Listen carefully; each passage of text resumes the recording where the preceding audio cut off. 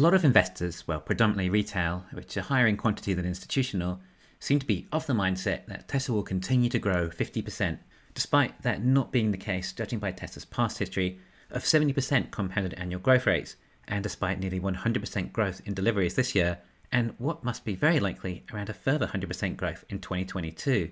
Judging by what is happening in Shanghai, and with this 50% more potential we hear about with Fremont, and even if the 2 new factories take a while to ramp up, along with the required accompanying battery production, then I think there is a high possibility Tesla delivers 2 million vehicles by next year, or the end of next year. How so much more will be revealed, not just with Tesla, but the whole industry as a whole. Now, the math of 50% annual growth actually is surprisingly easy. All you do is add half of the deliveries from the previous year onto the next year, and voila, you've calculated 50% growth year over year, right? Very simple. Well, when you calculate that, it comes in at 10 million deliveries a year by 2026. If we account for 2 million in 2022, that would mean that by that stage, Tesla would be the biggest auto company by units sold. Oh wait, but Toyota is already there now, and perhaps in 5 years' time, Toyota could have ramped up a bit too, right? No, all legacy autos are ramping down because it's somewhat of a zero-sum game. If Tesla sells a car, it means that consumers didn't buy a car elsewhere, i.e. Tesla is eating up everyone else's market share. These sales are mainly coming from legacy autos.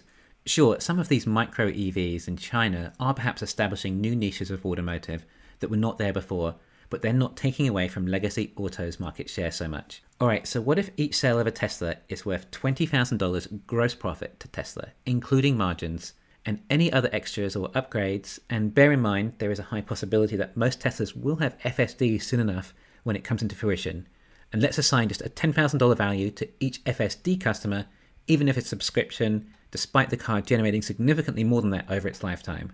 I mean, we could work out average selling price and gross margins, but in the end that would only be to establish what the average gross profit would be per vehicle. But to give you an idea, 40% margin of a $50,000 car is $20,000. Remember, we are even including FSD in there too, so this could be argued as low, but we're also including the full product mix of vehicles, including potentially some compact sales in there as well. This is meant to be just a quick and easy view of what 50% growth really means. You might say that as time goes on, there will be less margin per vehicle and a lower selling price. On the other hand, Tesla are only likely to reduce their costs and efficiencies further, whilst also improving the value of the car by offering more features, thus increasing demand and what people will pay for a Tesla.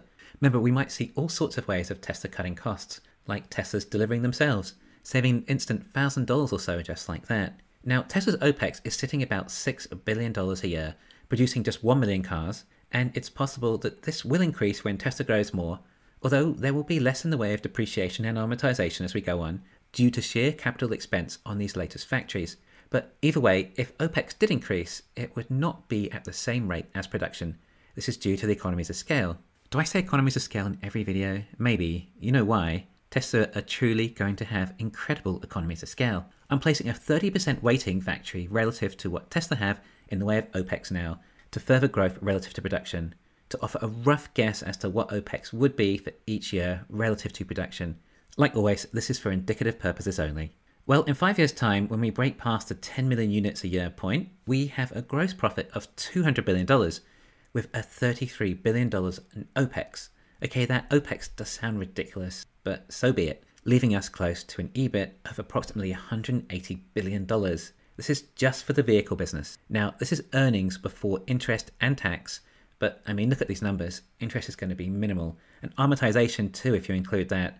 I mean, even if a new factory costs $10 billion to build, well, that's less than a month's pay at this stage. Maybe this comes to a net profit of $150 billion, and this doesn't factor in robotaxis either.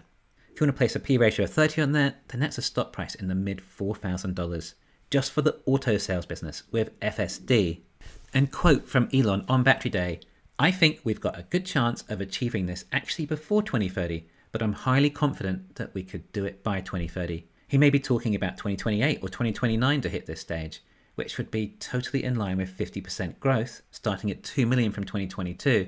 But even if I put in 50% growing from 2021, i.e. only a dismal 1.35 million units delivered for 2022, then we still get this 25 million figure before 2030. But I think a lot has changed since Battery Day too. I don't think Tesla or Elon had decided that they will inevitably double down so much on in-house LFP batteries. But look at this trajectory. We know 20 million vehicles is a huge milestone and somewhat parallel with the 3 terawatt hour milestone, or 3,000 gigawatt hours a year, which is meant to be split by about half with cars and half with energy. Well, 1,500 gigawatt hours for cars, the average pack is 60 kilowatt hours, which I think it might be smaller by that stage, as batteries are going to get smaller and fewer in vehicles as efficiencies improve, charging speeds increase, and superchargers are in more places, along with more compact sales. But even 1,500 gigawatt hours with an average of 60 kilowatt hour battery packs comes in at 25 million vehicles a year. But I have a feeling that Tesla could even get away with 40 to 50 kilowatt hour battery packs in the compact variants, and that could be half of their sales. And sure, there might be variants of the compact like a compact crossover, 2-door and 4-door, but think of the competition as we go through this growth. At a guess, half of Tesla's production will be for the North American market. What's going to happen in 5 years' time when Tesla have about 30% or more of the market share of the US auto market? Well, who's going to be hit the hardest? This is a very large number of cars for a competitor to suddenly come into your market and eat up a huge amount of your share. Has the Cybertruck hurt F-150 sales dramatically? So much so that Ford's had to close down its production lines in Detroit, or Dearborn should I say. That's basically Ford's only profitable car they make. If they lose their economies of scale on that, then they're in big trouble. I think Legacy will lose some profit in China too, with the Chinese EVs likely gunning for them. But Ford would have been feeling this pinch for a couple of years' time, and had possibly already downsized as a result. Then what about GM? What do they have left to clamber onto? The White House? I would say BMW, Audi and Mercedes were being affected heavily too. Tesla is still a luxury auto and beats the Germans on performance and value. And if Tesla are bringing out the compact version, then Toyota will feel that the most.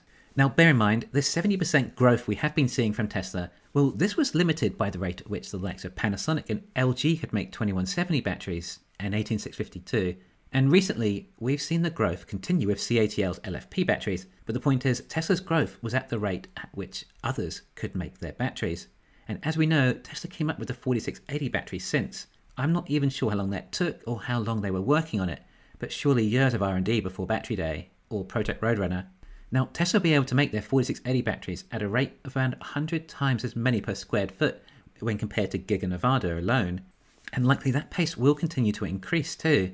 And then my thoughts are that the Tesla's LFP batteries will be even faster again. As Elon even says, about 3/4 of cars will use them, implying that Tesla need 3 times as many LFP batteries than they do 4680 batteries. Just for cars, of course. Tesla also need at least as many batteries for energy storage as they do for cars, which would thus imply 7 times more LFP batteries than 4680 nickel batteries. You see, we're given numbers from Tesla and Elon that we can use to further elaborate inferences and draw conclusions and assumptions. But if we're thinking 500 gigawatt hours of 4680 batteries from Berlin and Texas by perhaps the end of around 2023, and we need 7 times as many LFP batteries, well, that's going to be a lot of batteries then, isn't it? So what I'm getting at is that if Tesla achieved 70% growth rate with third-party suppliers, then could it be plausible to think that perhaps there is a chance that Tesla might be able to grow at an even faster rate when they start making their own batteries at a much faster pace? CATL is still using the prismatic form factor, which is a lot slower than cylindrical when it comes to manufacturing, yet CATL have high ambitions for battery production too. Elon has hinted that 70% growth may be possible to continue at the shareholder meeting. That may not be so sustainable, but just out of interest, starting at 2 million for 2022, we would then hit 10 million by 2025 and 40 million sometime in 2028 with 70% growth. FYI, I think 40 million is possibly the limit for Tesla, especially if we include robotaxis. I could be wrong. I mean, we have a 2 billion global fleet to replace, and people might decide to buy an electric car because they want an electric car rather than because they need to replace their car. But we'll see. Like I say, this company has barely begun. We haven't even produced over 1 million cars in 1 year yet. But look at it like this. By 2025, perhaps Fremont and Shanghai are surely producing a combined 2 million units a year, perhaps with some further expansion. Berlin, 2 million a year, and Texas, 4 million a year. Well, that's 8 million right there, with no new factories over 4 years' time. 10 million by 2025 is not impossible. The main thing is the batteries, and look how fast Tesla will be able to make batteries over the rest of the world. But I can't see the rest of the EV industry contributing overly to the transition. Tesla will likely have 2/3 of the market share if we remove the micro EVs. Either way, even 50% growth looks good from a shareholder point of view. Thanks for listening. Please hit the thumbs up and subscribe. You can follow me on Twitter and talk to me on Patreon.